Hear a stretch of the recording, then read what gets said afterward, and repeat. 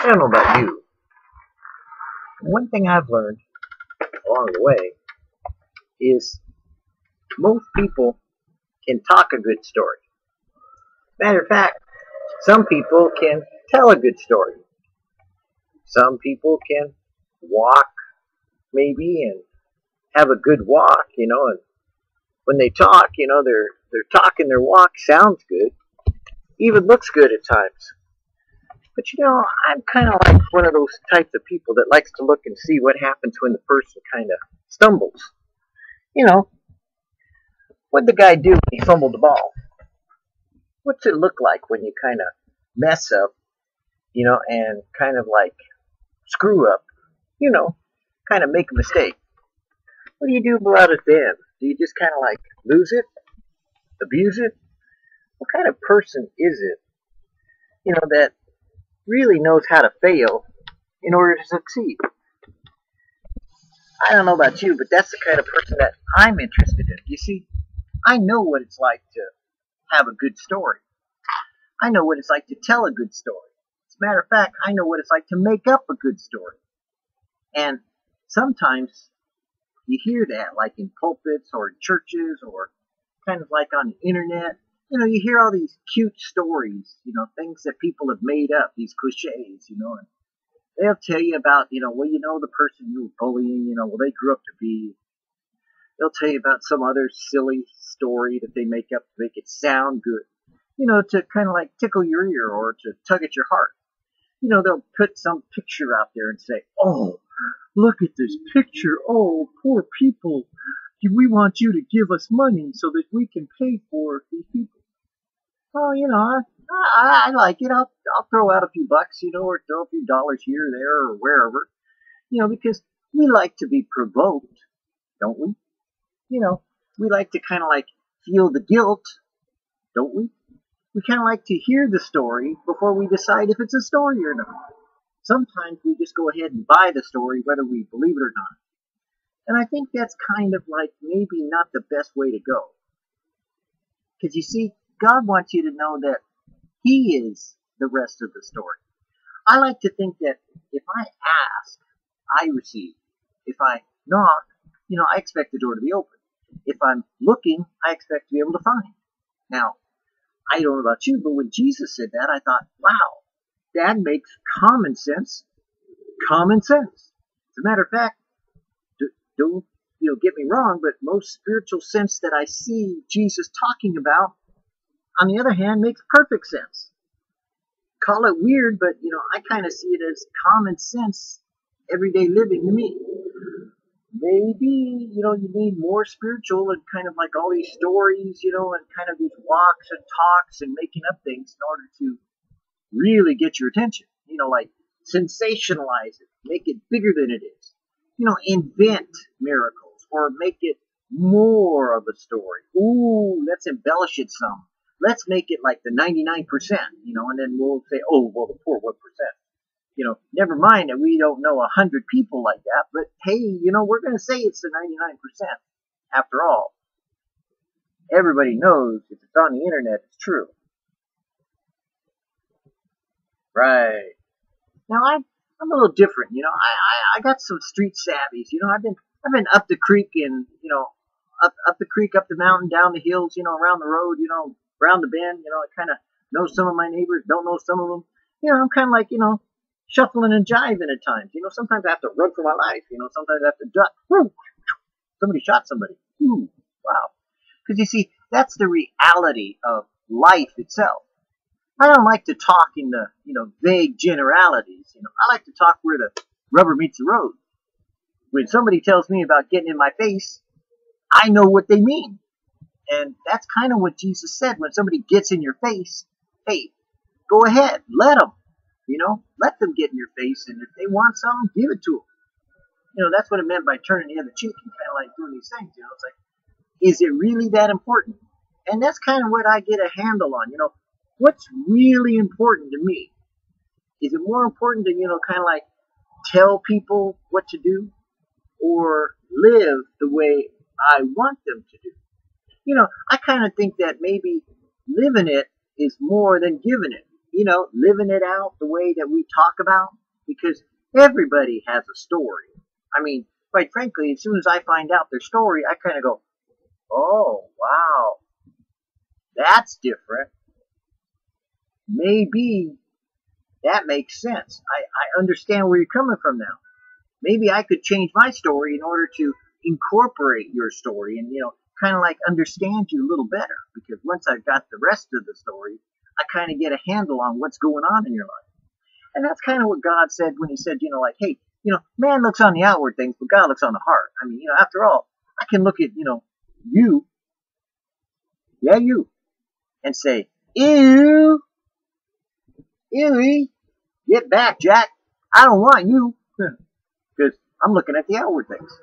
But one of the things I discovered, almost every time that I see someone that I think, yeah, they turned out to be more like, yeah. Kind of loving kind of person. Now that's kind of weird. Almost every time they turned out to be one of those kind of loving purposes. I kind of think that God was kind of being sneaky, He was kind of like, doing one of those dump and chump things, that he was dumping some teaching on me in order to see if I was chumping it, In other words, I was going to be a chump about it, Learn it or lose it, I mean, it's kind of like, you get these lessons in life, that God brings along. He kind of wants to tell you something.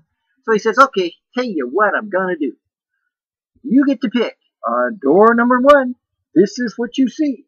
On door number 2, I'm not telling you. On door number 3, you get to guess what it might be. Let me see. What more can I see at door number 1? It's a car. Oh, man. Give me the car. Oh, but behind the car is the debt. Oh, you mean I got to pay taxes? Yeah. But door number 2, you open it up and you go, oh, wow, it's a cruise. Snooze, you lose. So a lot of times, God brings these things along, but, you kind of look like it, it looks really good. It's kind of like winning the lottery, Whoa, now I can go for winning the lottery, or can I? Well, you read these stories, again, there's those stories again. What's the true story? You hear about the lottery guy, he quit his job, he decides, oh, I'm going to do all this with my money. Then later on down the road, about, 2 or 3 years, you kind of look at him and you go, what happened to the guy that won the lottery? He's broke, but he had income for life. He's in debt. What happened? You mean he's like, like worse off than he was better off and he won the lottery? Stupid. Or is it? You see, I don't know what's best for me. I do know one thing, that when I've had things, some things just weren't the best for me. There's some things on the one hand that I go, ooh, gimme. I want it. Sometimes I just go, oh, I'll eat it. I'll stick a lot of things in my mouth, and little do I realize, oh, man, my stomach hurts. I feel like a 2-year-old, just stick it in my mouth and I'll eat it. Well, yeah. And if you don't take some Pepto-Bismol once in a while or some Tums, you ate it. You get it. Kind of like indigestion. It looked good. Smelled good. It tasted good, but chewy. Man, by the time it kind of churned around and, I kind of digested it, wasn't so good for me. There's a lot of things in life that are like that. I'm beginning to discover that myself, that even on the street, a lot of things look good, like, some of these things, I know they're illegal, but, they look good. They make me feel good.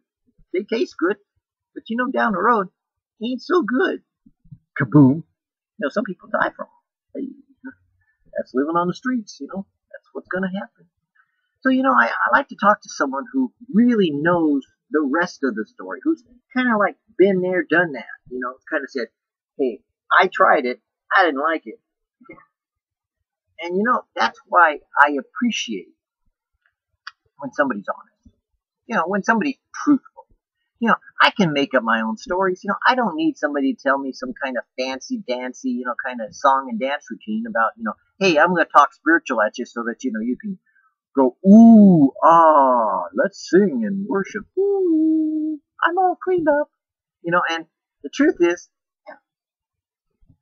I didn't take a bath this morning. And something stinks.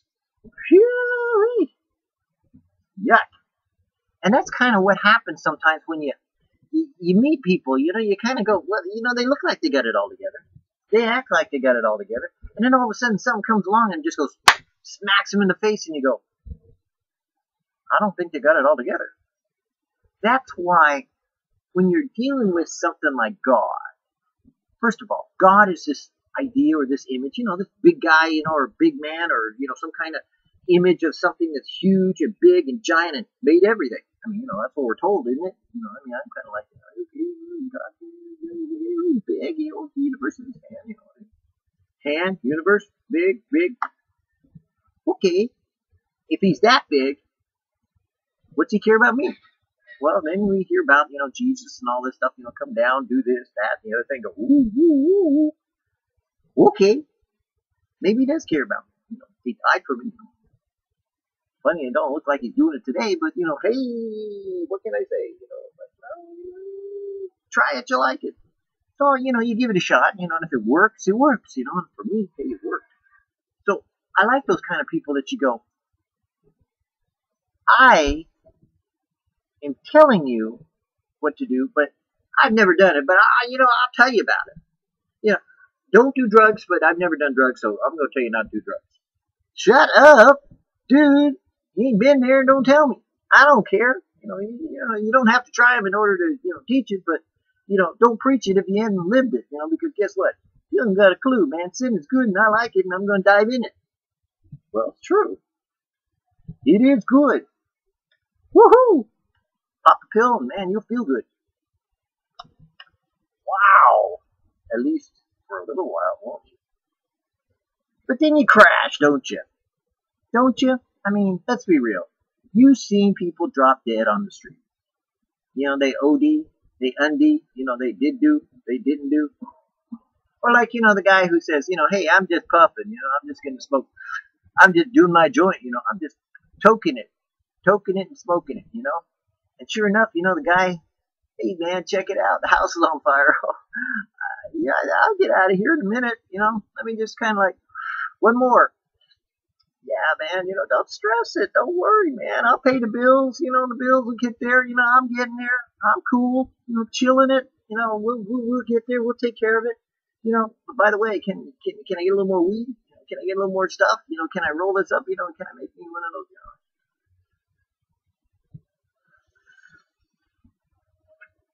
know? This is live. No, it's not. Sorry. People around you are going, stupid. Stupid is what stupid does. He's stupid. Sorry. You know, there's more to life than stupid, you know. There's more to life than these stories people tell. As a matter of fact, I found out that there's more to life than death. Yeah. What? Really? More to life than death? What are you talking about? Well, you see, people talk a good story until suddenly they're smacked with death. You know, and then they go, well, I believe in eternal life, but not as soon as I'm told I got cancer. Then I'm scared. Oh, no! Or, you know, hey, my son died. Huh? Yeah, I believe in eternal life. Now I'm all shook up. Where's your faith? No, you know, tell a good story. Now, I'm out here on the streets talking street language because I've been there. You know, I mean, dude, you know, I've been where you're talking, you know, like the backpack, you know, and you're out there, and you're heading down the road, you're hitching. You know, hey, I've been to hitching. You know, I know how dangerous it is. You know, I've had, like, perverts pick me up and try to, you know, rape me? Rape me? No! Oh, no, Mr. Bill, help! And Mr. Bill died, but, you know, guess what? God came through and protected him. You mean you didn't exercise your right to bear arms, you know, and go out and shoot that guy? Nah. You mean you didn't, like, you know, call down angels and have them consumed by fire? Nah. Those are nice stories, you know, and I believe that they happen even to this day. But, you know, the way I lived, it was that God delivered me. You know, I just said, Lord, help me. I don't know what to do. I've got a problem. You know, and God took care of me. Woohoo! And I'm still here, intact. Wow, imagine that. And that's kind of what you got to do when it comes to, like living it on the streets. When you're talking about God, either he's big enough, either he's smart enough, either he's wise enough,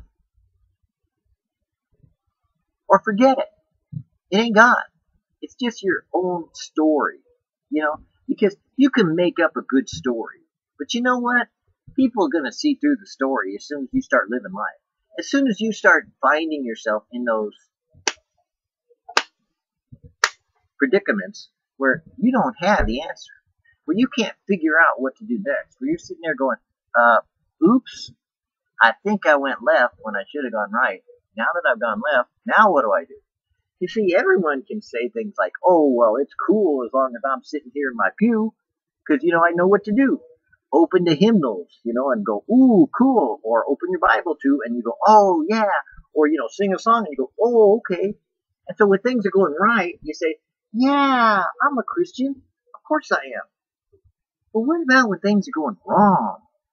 I mean, what about when things are going stomping and chomping and beating and sneaking? Where it's kind of like, you're getting hit from the left, the right, the uppercut, the downcut, and you're going, is this the way a Christianity lives? Or is this the way those Christians live? Man, I didn't know that I was in store for all of this. I think I want to check out before, I check in, because guess what? If I check out what's going to happen, I don't know if I want to check in. See, I think maybe I want to lie, I'm not one of them. Man, I was told it was like, the rest of the story, the happy stuff, I like the goodies, but I don't want the baddies, just give me the good, and I don't want the bad. Oh, God said all of it? What if I don't want? What if I don't want to be a Christian? Because you know what? I don't want to suffer. I don't want to go through all this other junk. I don't want any junk in my trunk. I want the happy. So let me go find some other church and make me feel happy. I want to feel good. I want to, hey, dude, I want to look good. Check it, man. I want to strut my stuff. I want to be what you see. I'm kind of cool. I know what I'm doing. I'm smooth. I'm silk. I'm living it. Hey, it's the life, man. You just gotta have money. Money, money, money, money, money, money, money, money, money. It sounds good. It looks good. It feels good. Now you got a little problem. What happens when the money's gone, honey? Oops. No money? Bye. So it only looks good as long as you're living it with it. But once it's gone, oh my God. When your faith is gone, when your help is gone, when your hope is gone, when everything else is gone, is God gone? Endure hardness as a good soldier of Jesus Christ. I have given him, you, for witness to the people, a leader and commander to the people. It became him for whom are all things, and by whom are all things, in bringing many sons unto glory, to make the captain of their salvation perfect through sufferings. Whoa, jump back, Jack. What'd you say? Huh? I want to be perfect because I am perfect. I just name it, man. I am. I got it because I said it, and I do it because I live it, and I am, so I'm perfect. It became him, Jesus, for whom are all things, and by him are all things, in bringing many sons unto glory, to make the captain of their salvation perfect through sufferings. Are you sure that's in the Bible? I don't remember the gospel being like, I thought the gospel was like, God's going to give me an abundant life. We must, through much tribulations, enter into the kingdom of God. What? I'm more than conqueror, man. I get it. I got it. I'm going to live it. I'm going to do it because you know what? I'm going to always look good. I'm going to always be good. I'm going to always, dress up, act up, be that kind of shiny, kind of, aren't I? You mean I'm going to sometimes blow it? in order to know it? Are you kidding me? You mean to tell me that this whole Christianity thing is, I still got to kind of work it? I still kind of like do something about it? You mean I don't just get it and I just go, woohoo, it's heaven, baby, and I'm on my way? You mean, it's going to get tough? You mean it's going to get rough? You mean I'm going to have to actually trust somebody to do something for me? I got my own way of doing it. I got my own way of living. Hey, I got my own security, Cool, isn't it? Pretty tough, man. I mean, bad. Yeah, you betcha, man. I can drop and stop, just about 10 guys in their tracks, maybe 50, because I got my Uzi too. Guess what? Yeah, I can do that too. You ever tried somebody doing that? Guess what? They can't shoot straight because it goes all over the place. Try holding something steady, when it's going like that. It's like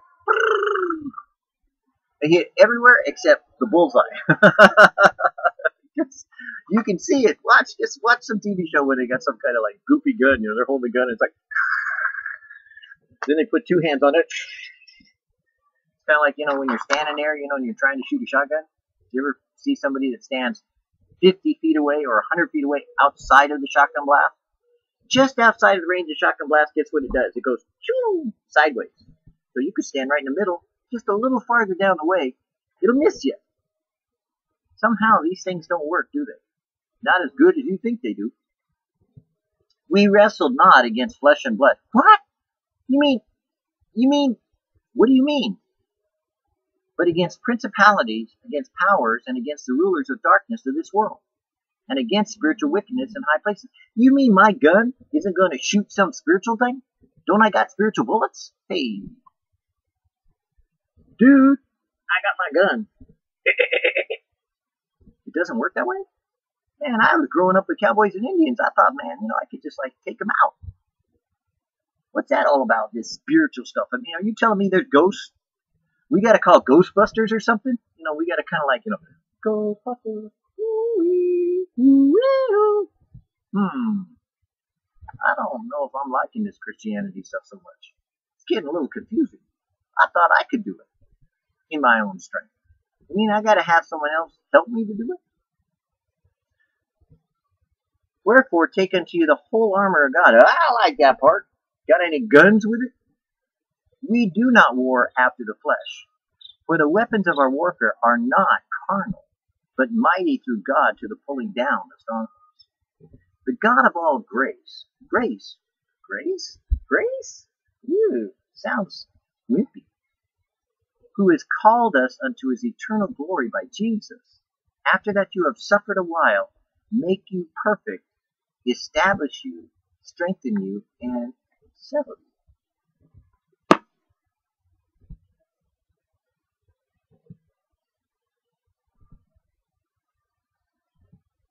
I'm not sure I like that message. I'm not sure I want to do that. I'm not so sure about this God thing. It's like, hey, when I'm the CEO and the CFO, and it's like, dude, I'm in charge. Then I understand. Hey, I can understand my own way of looking. I can understand my own way of doing. Matter of fact, I can figure it out on my own self. But get God involved? You said he's bigger than me, right? You said he's smarter than me, right? You said he created everything, right? Well, he made everything. He created everything. He knows everything. He does everything. 1 plus 1 is 2. 2 plus 2 is 4. 4 plus 4 is 8. 8 plus 8 is 16.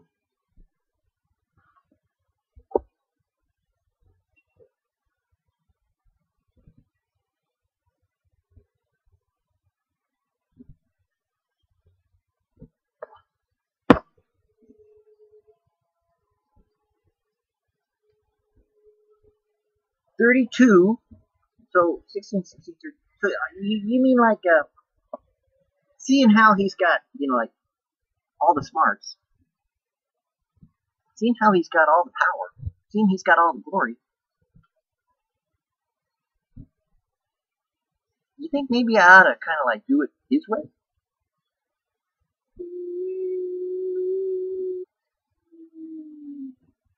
Maybe.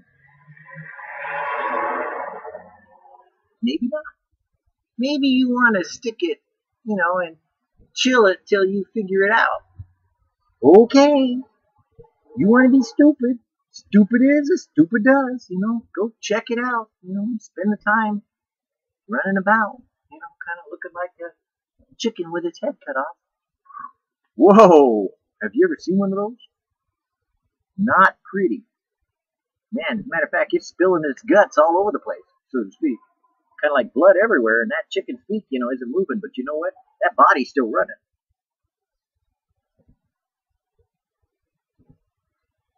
This God thing, you know, God has, like, made everything. God is God. I'm not. Huh. Maybe I better think about this for a while. Maybe I better deal with, you know, the reality of, you know, like somebody come knocking on my door, you know, and it's like I hear the knock. And you know what? My PO showed up. Well, no, somebody got PO'd, but it's not my PO. Sorry, wrong day of the week. He doesn't come until Father's Day, you know. I've been paying my alimony, so hey, ho. Oh, wait a minute, I don't have kids. Oh, I haven't gone down that road yet. Oh, but have I heard the stories? Guess I don't have to have experienced everything. I guess I don't really have to go to hell to know that there's a hell. Or do I? I don't think I want to check that one out first. Matter of fact, you know, I think maybe I might check out this whole idea about if God made everything, woohoo, you know, and he saw that it was good, and now we look at everything and we go, well, it's not so good. Maybe I need to figure out what God's talking about this thing, you know, Christianity, and, you know, kind of walking with him and talking with him and living with him and doing it, you know, so that I'm not just talking a story, so that I'm not just trying to make up something, so that I'm not just trying to, like, you know, bamboozle or schnoozle you, you know, that, you know, I can confusel you, you know, so that you just buy into what I'm saying. Maybe I ought to talk about what I know. Oh yeah, that's why I do what I do. And that's why you need to do what you do. Because, no offense, but you've been making a lot of doo-doo for a long time now. Isn't it about time you started using that doo-doo for something other than you living in it? Isn't it time to clean up your mess, you know, and get on with the rest? You know, kind of live like the rest of us, you know, that know God, that live with God, that talk to God, that walk with God. You know, I think that's what Jesus said, was that I come so that you would know that the Father loves you and that you would have fellowship with him, and our fellowship is with each other, so that we could know each other, so we could, like, live, you know, in the same camp. We could, like, be, you know, like, hey, this is my crew, you know, the Christians. This is my homeboys, you know, in the church. These are my people, man. You know, hey, they're with me. And the funny thing is, that's what God said, didn't he? For all of us to be.